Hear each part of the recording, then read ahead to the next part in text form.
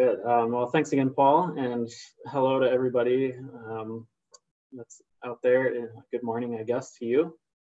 I certainly wish, as probably most of the seminar speakers have wished, that I could be there in person and catching up with a lot of you, since it's been a couple of years now since I've had a chance to talk to many of you. But it's fun for me to be here today to talk a little bit more about some of the work that I'm getting involved in here in Duluth, Minnesota, located on the shores of Lake Superior. So today I'm going to talk a little bit about a look at marine energy and some of the observation challenges we have here in the Great Lakes environment. So to give everyone their bearings, if you're not familiar with the Midwest and Minnesota specifically, the University of Minnesota has 5 campuses scattered around the state. I'm located at the Duluth campus, which is about 3 hours north of Minneapolis-St. Paul. We're the second largest campus of the University of Minnesota system. We have about 10,000 students compared to the 50,000 that are at the main Twin Cities campus. And we're primarily an undergraduate and master's degree awarding university. Give you a little look of our environment. During the nice warm summer months, our campus is nice and compact. We're perched up on top of the hill overlooking Lake Superior. Again, we're at the far western arm of Lake Superior, pretty much the headwaters of the whole Great Lakes system. The St. Louis River here feeds into the western arm of Lake Superior, and we start the flow eastward towards the Atlantic Ocean from this point. We're also known for being big into our hockey here. UMD is consistently the national champions for the college hockey league. So that's a big part of pride for us here in Duluth. And then we also operate and own the only UNOLS vessel that operates on the Great Lakes. The RV Blue Heron is part of the Large Lakes Observatory, which is based here at the University of Minnesota, Duluth. It's a 90-foot research vessel that will go out on projects all summer long throughout most of the Great Lakes. Duluth was really built up. It's the largest inland port. It's the largest port on the Great Lakes. And in terms of total tonnage, it consistently ranks in the top 30 or 40 ports in the United States. The shipping industry and the port here in Duluth was largely built around the mining industry. So northern Minnesota is known as the Iron Range. It's a substantial contributor to the iron and steel mining, or the iron mining that goes into steel products around the US. And so the shipping industry was largely built around that, but more recently we've transitioned to actually being one of the center hubs for delivering wind turbine components. So here's our iconic lift bridge in downtown Duluth. And all summer long, we're getting ships entering the harbor, delivering wind turbine components, towers, and blades that are then trucked off to various wind farms around Iowa and the Dakotas and throughout Minnesota. And so this shipping industry has become such a large focal point of Duluth here. But for those of you that are music fans out there, perhaps you've come across Gordon Lightfoot and his famous song, The Wreck of the Edmund Fitzgerald. So the Edmund Fitzgerald was this ship that met its demise here on Lake Superior several decades ago. It was responsible for carrying some of that iron ore around the Great Lakes. And so we have this thriving shipping industry here in Duluth. But as we get towards the fringe seasons of the year, November and December and into the winter months, we get at least what are called locally the gales of November coming across the Great Lakes. And so this is ultimately these large storms that we get on Lake Superior and throughout the Great Lakes is eventually what led to the demise of the Edmund Fitzgerald. And so, it's not hard to see that when we get into these fringe seasons, we're often encountering very impressive storms and very impressive waves that are, at least in my mind, somewhat reminiscent of the large storms that you get on the oceans. Certainly nothing quite as extreme as the Pacific Northwest, but it's easy to see that we have a substantial amount of energy in these waves here in Lake Superior during these extreme storms. This lighthouse picture is the lighthouse that is down on the water near that iconic lift bridge here in Duluth. Several people in the area actually look forward to this period of the year. We have a big surfing community here on the Great Lakes, and it takes a special kind of person to want to go out and surf right when the water is near freezing. And you can see we get some impressive beard icicles forming in the winter months.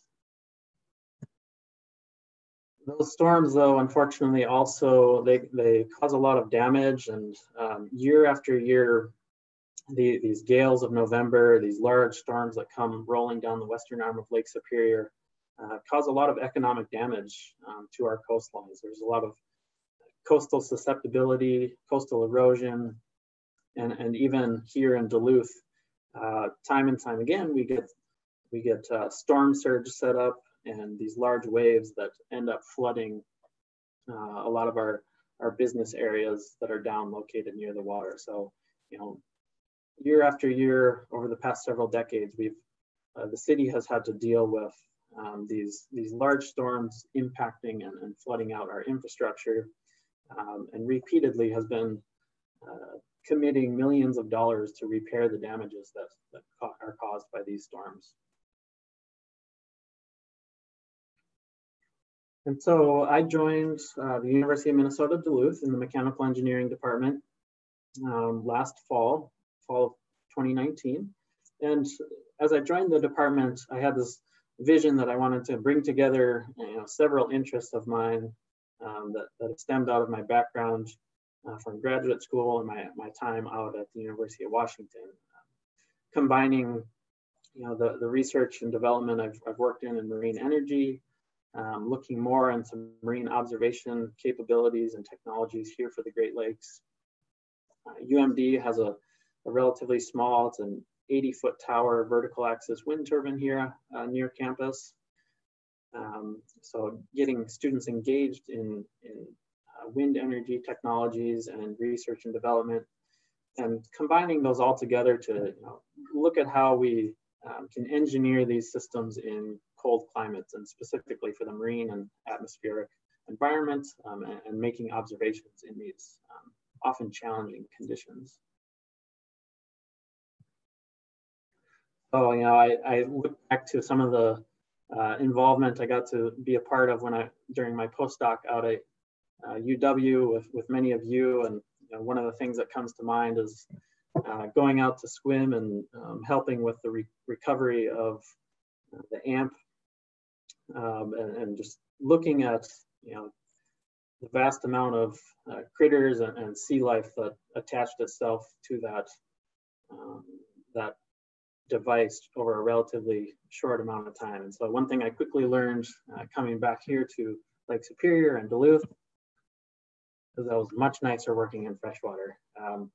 We can send sensors out for a year or more at a time, and they come back squeaky clean. So certainly one of the advantages of working in freshwater is that we don't have to spend hours and hours cleaning off the marine life that attach itself to our sensors here in Lake Superior.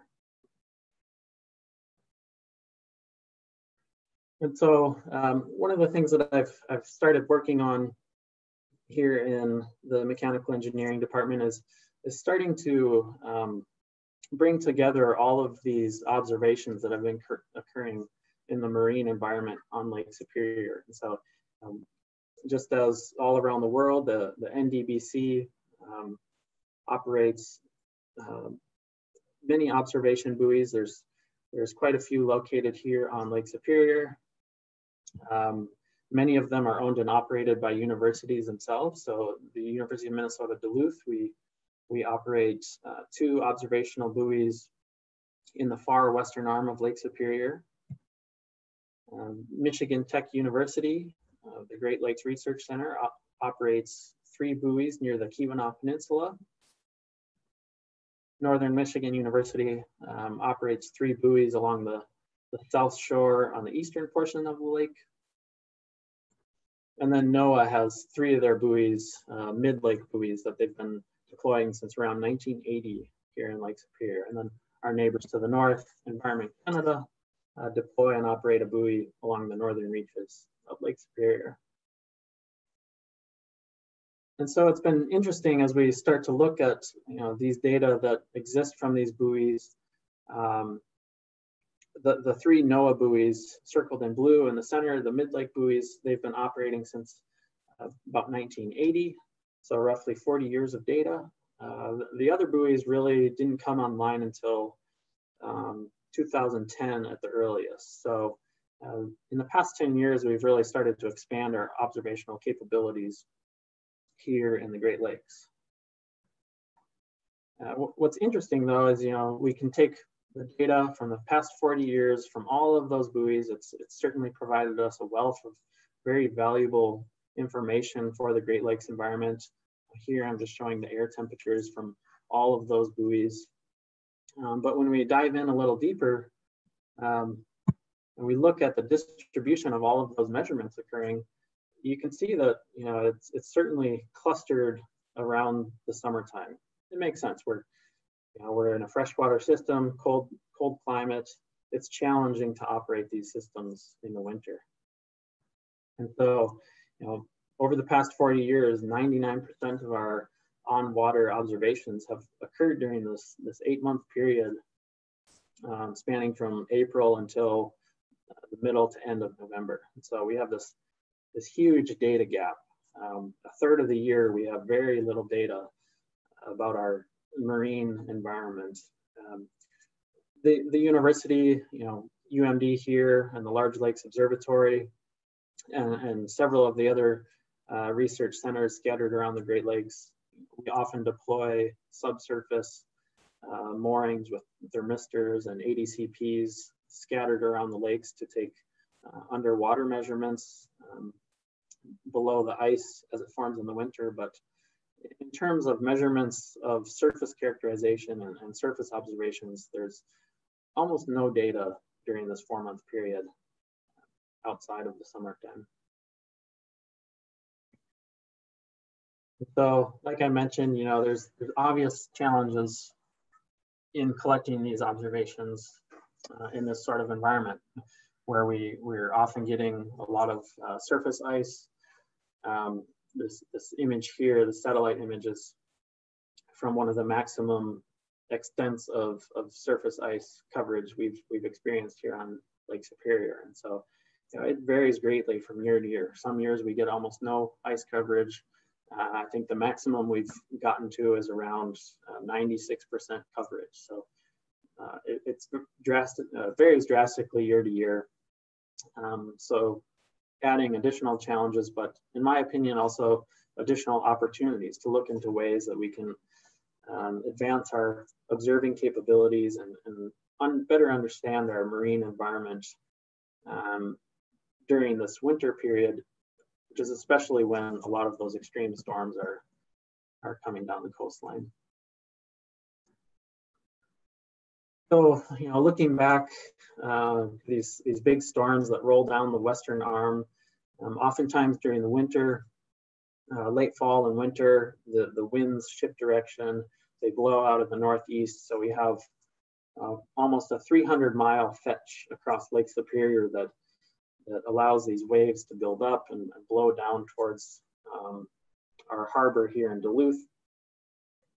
And so shortly after I started last fall, actually almost a year ago exactly, we had one of those big storms roll through over Thanksgiving weekend.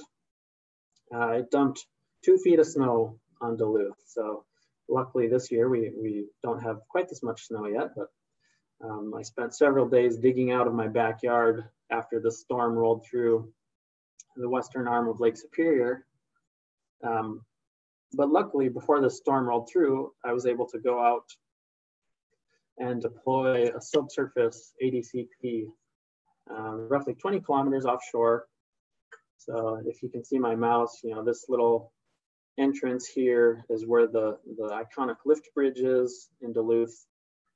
And we took the RV Blue Heron out, recovered the surface buoys that the university operates, and at the same time deployed subsurface winter mooring with a 5-beam signature 500 ADCP set up to measure currents and specifically the surface waves during these big storms that we often get. And so, one thing to notice, these are the data from that big Thanksgiving weekend storm, and zooming in the middle of the night on December 1st.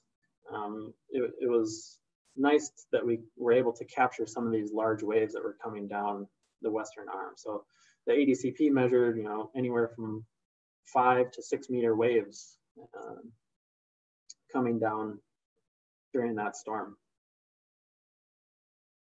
What was interesting though is, I took that period, and the Great Lakes Environmental Research Lab, they're funded by NOAA, and they operate the Great Lakes Coastal Forecasting System. So they provide outwards of 4 to 5 days of forecasts for surface winds, currents within the lake, and surface waves, largely used by the shipping industry and coastal communities in the area.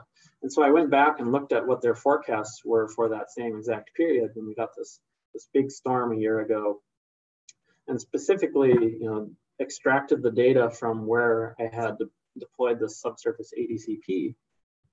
And when I looked at the data from that forecast for that same exact period of time, the forecasts were really only calling for at most 4 meter waves. And so our ADCP was frequently capturing 5 to 6 meter waves, which you can readily see that difference in wave height can have a big impact on the damage it causes to coastal communities or any mariners that might be out on the Great Lakes during this period of time.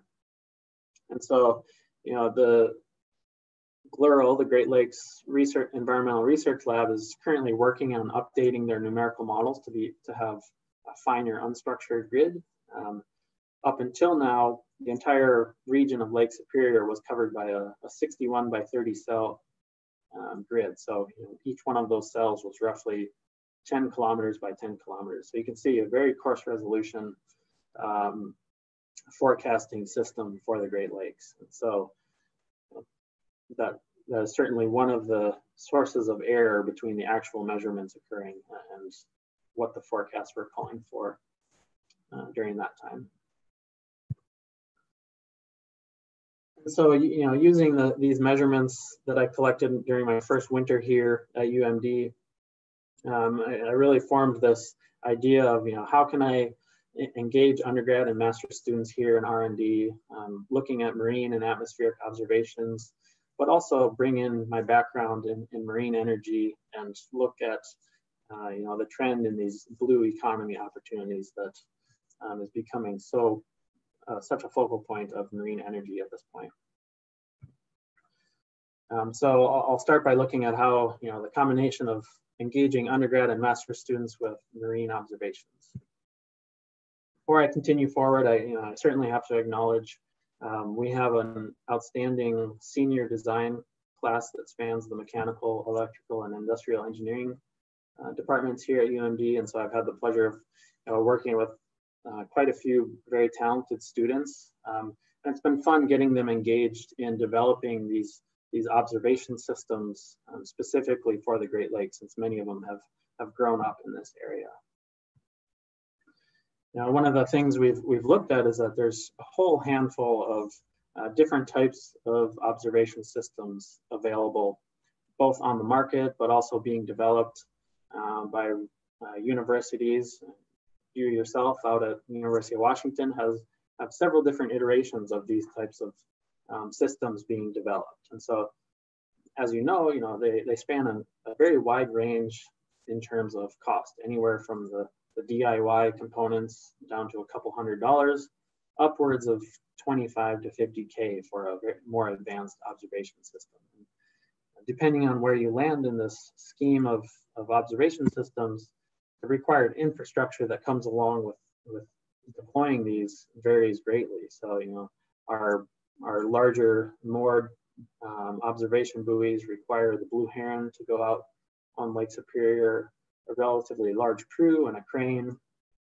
Whereas when you get down to these handheld, smaller devices, we can certainly go out in much smaller vessels and even fishing boats to deploy them. So there's a large range of systems.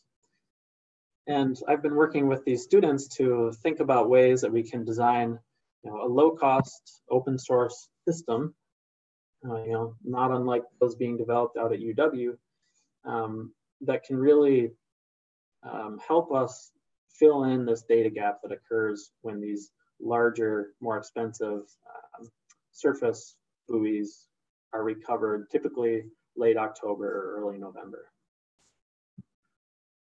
So over the past 9 or 10 months, we've been working together to develop this Great Lakes Lagrangian data buoy. So it's a drifting buoy equipped currently with air and water temperatures, GPS for real-time tracking, and then because we can get out, you know, we have the potential to get out in very remote regions of Lake Superior.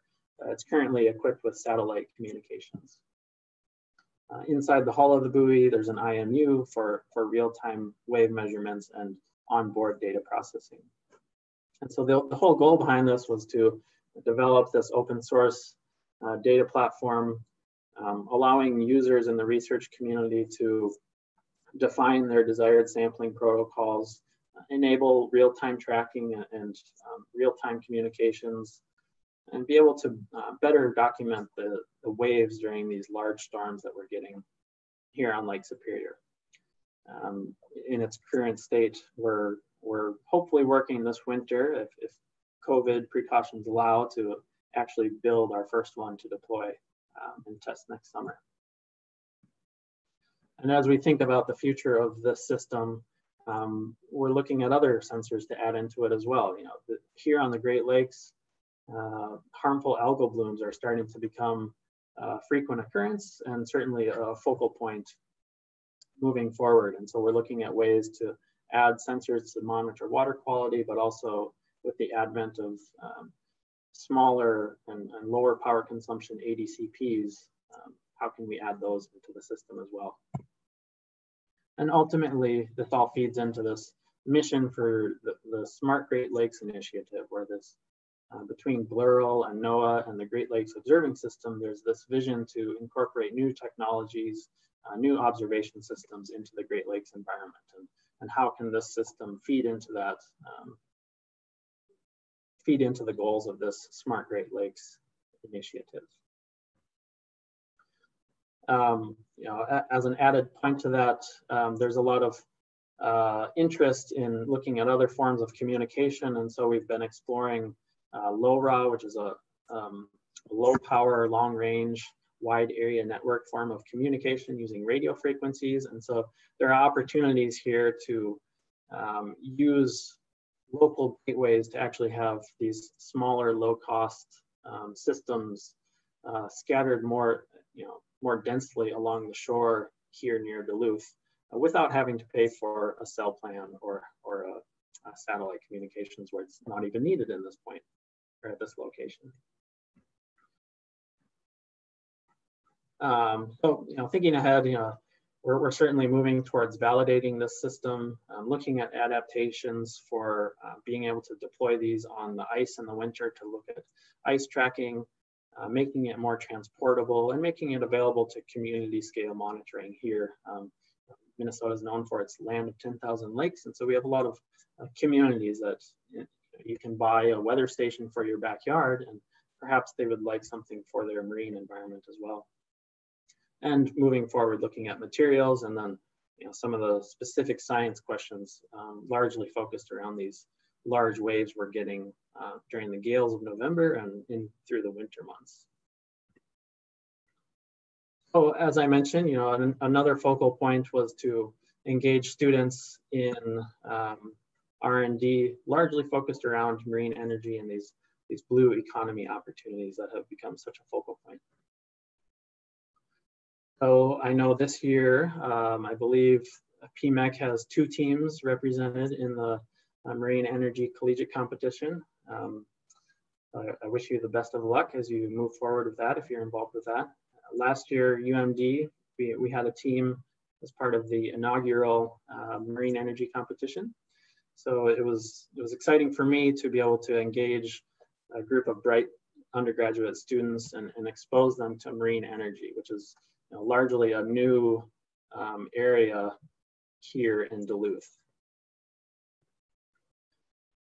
As part of that, we started to look at what actually is the wave resource here on the Great Lakes. So using those NOAA buoys, we were able to go in and look at the characteristics of the waves that we get, keeping in mind that really we only have measurements from an 8-month period of time.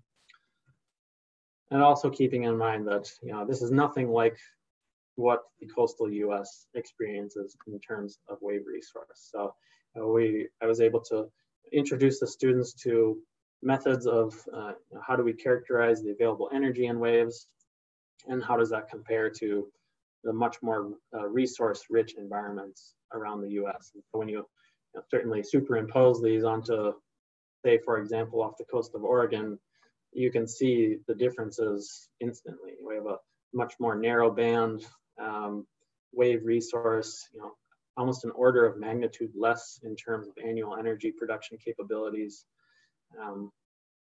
So, it's nothing like the extreme waves off of the coast of Oregon or Washington, but we started to find, when you start to think about these opportunities in the blue economy, that perhaps the Great Lakes can start to play a role in furthering the development of different technologies. We've started moving forward with looking more at characterizing the entire Great Lakes environment. First, starting with the available model data, looking at both annual and seasonal wave characteristics, comparing that with the buoy observations that are available, and really starting to find that we do need improvements in these models to better model the dynamics in our system, and how can we improve both observations and modeling to be able to better characterize the significant wave height and ultimately the available wave resource in this environment.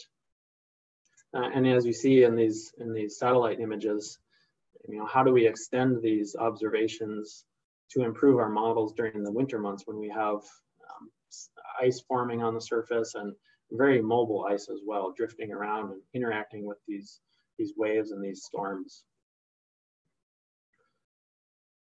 So, looking back to the available measurements on Lake Superior, we're certainly starting to look into the seasonal variability, which is similar to that on the West Coast. We get these larger storms coming in the winter months.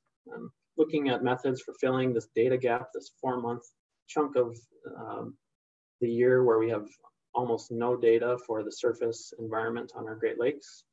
And then looking forward into what different marine energy opportunities can we investigate to help build this blue economy focus. I highlight the largest wave ever recorded here on Lake Superior. 3 years ago, we had almost a 30-foot wave that was measured during one of those storms. So when you start to think about these blue economy opportunities, there are a couple that certainly come to mind. One of them being power for observation systems, which I know many of you are focused on looking at, and realizing that the Great Lakes, I do believe we have a potential to contribute to the research and development in this area. Looking at longer deployments, adding more sensors, more power-hungry sensors, and increasing the onboard processing that's available. But we also bring to the table, lots of challenges for this industry. If we start to look at the Great Lakes, how can these energy systems survive icing conditions, and what impacts do they have on a freshwater environment? And then thinking more globally, as sea ice starts to diminish in the Arctic regions, if we start to think about blue economy opportunities for the polar regions, any sort of marine energy technology might have to encounter interactions with surface ice. And understanding how these technologies might behave differently, what sort of loading they might incur. The Great Lakes environment has potential to contribute in this area, in that we often get surface ice floating around in the winters, and it's certainly a much more affordable and accessible location than testing devices immediately in the polar regions. And so this intersection of cold climates and moving the opportunities from the marine energy sector to the polar regions, I think there's a lot of opportunity here if we can improve our understanding of the Great Lakes environment. So I hope I at least gave you a good snippet into some of the activities here in Duluth, specifically focusing around merging these interests of mine in marine energy and observational technologies, and getting the students here at UMD integrated into these two industries, which is relatively a new area for many of them here in the Great Lakes region. So with that, I thank you for the time today, and yeah, I'll be happy to answer any questions you might have.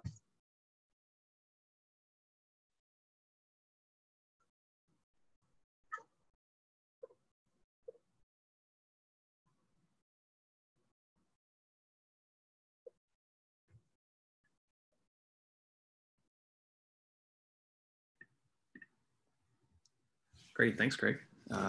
Really cool to see what's going on there as a former Great Lakes resident. Does anyone have any questions? Oh, we have one in the chat. Let's see. I can view the chat. Oh, Elle says, nice talk, Craig. Thank you. I had a question, Craig. Yeah. Castillo, thanks for the talk. Yeah. I think I lost track of what year it was deployed. Were you saying that you deployed an ADCP last year before that storm, and that is something that's meant to stay there over the winter during that gap, or that's something you're hoping the new device that you're working on will be able to withstand the winter conditions? I guess the thought is that if we can, keeping systems out all winter long at this point on the surface is going to be very challenging. And so using these lower cost, lighter weight systems to measure waves, it gives us the opportunity to have many of them and quickly go out and deploy them ahead of these storms, and be able to, in more real time, be able to observe the conditions during these storms that we frequently get. When we go out and deploy these subsurface moorings, like what I talked about over last winter, we have to go out in October, deploy the sensors, and we typically don't get them back until May or June of the following year. And so it's not real-time data. And so the idea is to look at ways that we can fill in this data gap with lower cost systems that are more readily deployed with less infrastructure, just because of the logistics of, we can't get out of the harbor often in the winter months with the ice that's forming, or these big storms that are coming down the Lake Superior. Are there other ways then to like before and after a storm, get out and deploy something like temporary? There would be. I guess in terms of the moorings that we typically deploy, we have the RV Blue Heron, which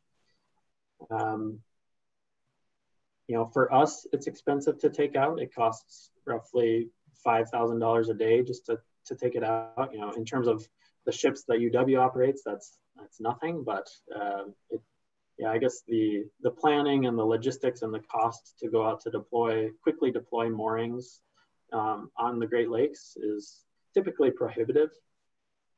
And so looking at ways that don't require that larger infrastructure to deploy and recover these moorings. Right. Yeah, thank you. Yep.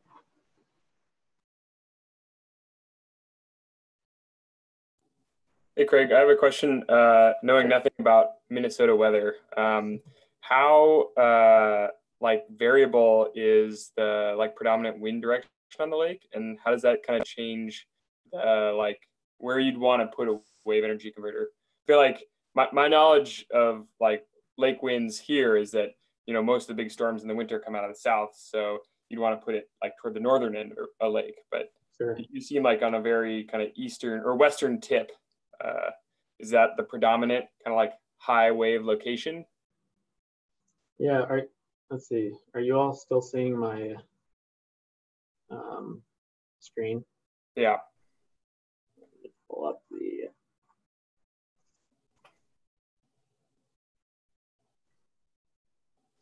So the wind directions here are actually relatively seasonally consistent.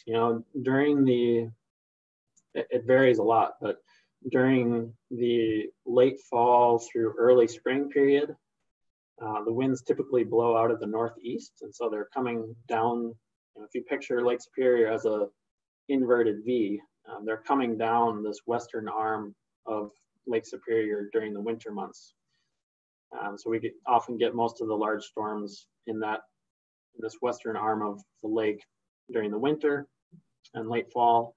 And then during the summer, it shifts direction and the winds come out of the northwest. And so the southeastern portion of the lake and the eastern shore of the lake often gets these large storms. So it kind of fluctuates back and forth depending on the type of year or the time of year.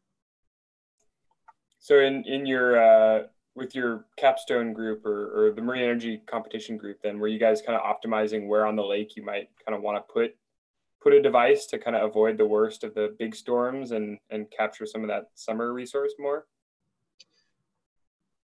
Are you thinking of the marine energy competition? Yeah. Oh, they for that competition, they actually their business idea it was focused around underwater data centers, and their target deployment location was not on the Great Lakes. They decided that it was fun to learn about the resource on the Great Lakes, but to power something like a data center, they needed a larger wave resource, so they looked elsewhere.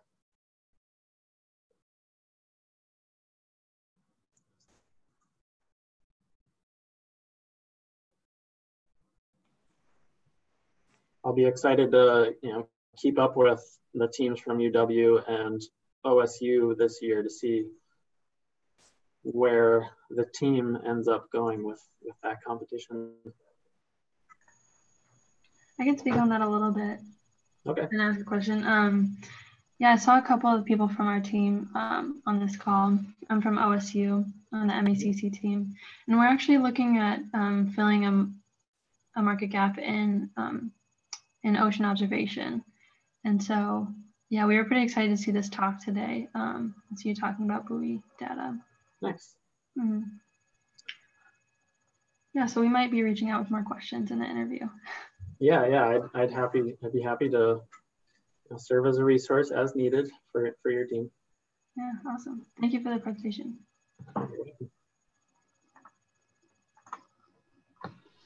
Craig, I had a question about I love your data buoys. I am curious a couple things. One, I saw in the plot of types of devices versus cost and quality. You did have the data, the SOFAR data well buoys there. Yeah. And I'm curious why you didn't kind of just go for an option like that that's off the shelf, that's relatively inexpensive.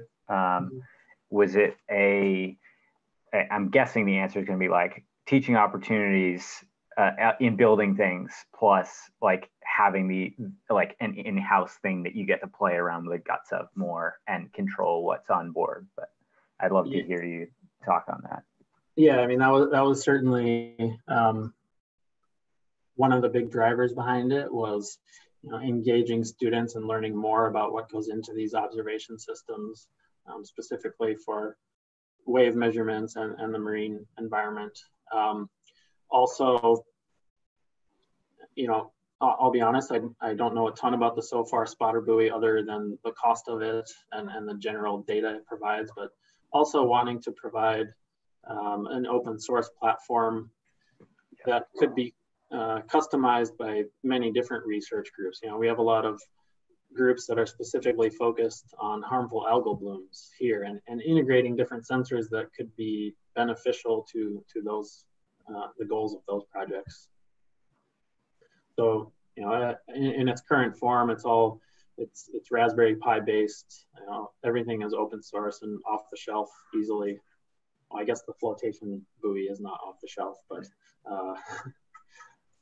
besides that, everything is off the shelf components that can be integrated into a low cost system. And right now, if you don't account for the new small ADCP that we're looking at, or some of those water quality sensors, we're right around $1,000 to $1,200 for the system. Granted, there's a lot of manual undergraduate labor and software development that has gone into that. So. Yeah, nice. That's awesome. What are you using for your satellite system? It's a Rock 7 Iridium module. I'd seen them early on, but I haven't actually looked back at them. So maybe I should check again. How big is the whole system? The diameter of the buoy right now is 18 inches. So picture the diameter of a basketball hoop. It's essentially that. A large. We have enough battery in there to go 9 days unsupported without any recharging. The solar panels certainly add time to that. And so if you condense everything into just the sensors and the brains behind it all, it would essentially fit in the palm of your hand. Awesome. So a lot of it is to get that buoyancy for all of the batteries that are in there. Yeah. Fair enough. Yeah. Sweet. Thank you. Yeah.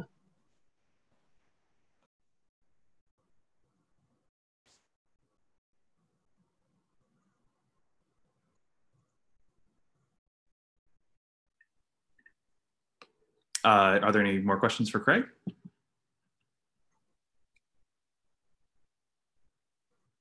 Okay, well, I'm sure he'll be able to, willing to answer more questions if you have them.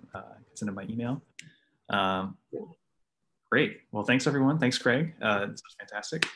And if you're interested, we're gonna have our final seminar of the quarter next week with Hamish McDonald from Catapult in the UK. They do offshore wind development and environmental monitoring. So feel free to attend. And, great. Yeah, thanks, Paul, and thanks everybody for taking the time to listen in. It was fun to at least catch up a little bit with everybody.